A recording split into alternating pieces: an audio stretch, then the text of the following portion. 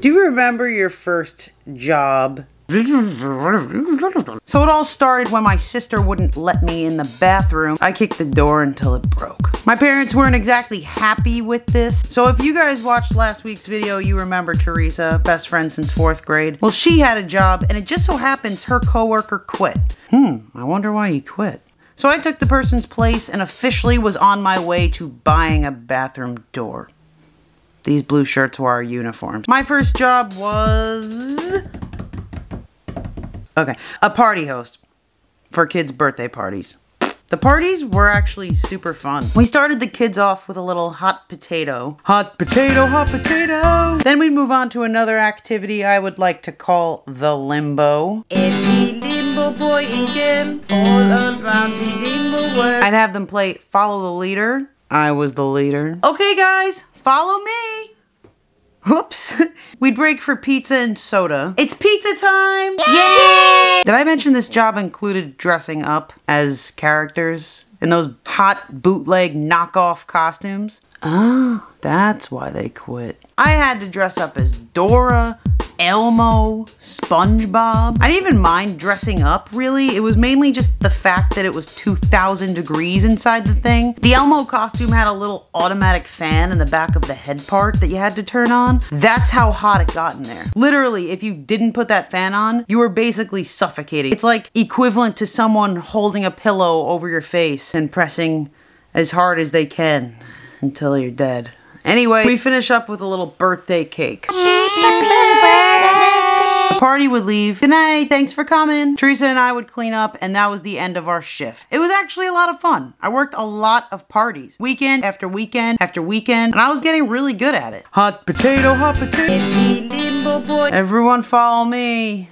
Oops. It's pizza time. Yay! Thanks for coming. Follow me, guys. Pizza time. Yay! Good night. Bye. Yay! Get out. Okay, you get the point. So I was like, I gotta quit. This sucks. I was starting to lose my mind. Started to get really ticked off at like everything. Oh, speaking of, I forgot to mention, our manager, Becky. Becky was like super nice to the parents, like overly nice to the parents, and then a total jerk to us. She literally did nothing to help out during the parties. She would sit in the back office with her feet up on the desk, and all she would do is pause and play the music while we were playing freeze dance. You know, the game where you dance and when the music stops you have to freeze. And then when the music comes back on, you have to dance again. Well, she wasn't even good at that part. She would always forget to pause the music. So we'd be like dancing for like an hour. So I had to leave the mat, go to her office. Hey, Becky, you forgot to pause the music. Oh, oops. Sorry. That's okay, Becky. Don't worry about it. As literal sweat was rolling down my head. So like I said, every little thing was starting to annoy me at this place. Teresa, I need you to do Follow the Leader today. I'm dying here. No way I'm doing that today. I always do Follow the Leader. I'm not going in that dirty playground. Okay, so I'll go in the dirty playground. Thanks. No! I was so on the verge of walking out at this point. I'm leaving. You can run this whole party by yourself. The birthday boy walks in. He had on an Elmo shirt and an Elmo hat. Oh God, it was gonna be an Elmo party. The hottest costume that we literally have. Yeah, I quit. See ya. No, wait! Don't do this to me. I'll do Follow the Leader. And Elmo. Fine. Now, Teresa honestly never dressed up in Elmo before, so I don't think she realized what she was getting herself into. This costume was the worst. Teresa went into the garage to change into her costume. Oh, the garage. You guys have no idea what I'm talking about. The garage was like where we would change into our costume, where we would make the cotton candy. It had all the storage supplies. I don't know why we called it the garage. It was just like a back room. I think it used to be a garage and then they turned it into a storage room. But anyway, they knocked down one of the walls and replaced it with a curtain, so it's easier for employees to constantly go in and out. So here's the curtain. We'd usually dress up in costume, then walk out onto the mat, dance around like an idiot, and then go home and contemplate our lives. So the garage was like super off limits to kids. Not only was it dangerous, but all of their favorite characters' corpses were in there, so yeah. Every party, the one thing Becky would say is, did you close the curtain? Did you close the curtain? Did you close the curtain? And then she would pretty much not supervise us at all the rest of the day. But the curtain was like all she cared about. So Teresa comes stumbling out as Elmo. Finally, I wasn't dressing up for once. Elmo! Elmo! Birthday boy Billy was on cloud 9. Party wasn't going too bad. I was starting to feel a little better. We were dancing around. Everything was dandy. And then, are you having fun, Elmo? I can't breathe.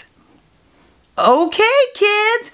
Elmo will be right back. We're just going to get a surprise for everyone. Yay! Get me the f*** out of this thing. So apparently I forgot to tell Teresa about the fan. Like, you really could die without that fan. I can't breathe. All right, calm down. Get me out of this thing. And if it wasn't bad enough, all of a sudden, we hear the dreadful words. Elmo? I forgot to close the curtain. We're fired. We're definitely fired. There's absolutely no chance we're keeping our jobs, Teresa. Teresa was blue. She needed an ambulance. We got a dead Elmo on the left, angry kids on the right. We got cotton candy just waiting to be eaten. I don't know what I'm doing. I was actually thinking about calling an ambulance for real, but I just imagined how horrific the 911 call would have gone. 911, what's your emergency? I don't really know how to explain this, but my friend is dying. Okay, where are you now? We're in the garage. Okay, and what does your friend look like? Elmo. Teresa ended up being fine. She just needed a little water. Billy, on the other hand, was scarred for life. We really messed that kid up forever, I'm sure. So that's kind of the end of my story. So yeah, all I can say, guys, is look up the song Hot Potato by the Wiggles. It's amazing. You're welcome.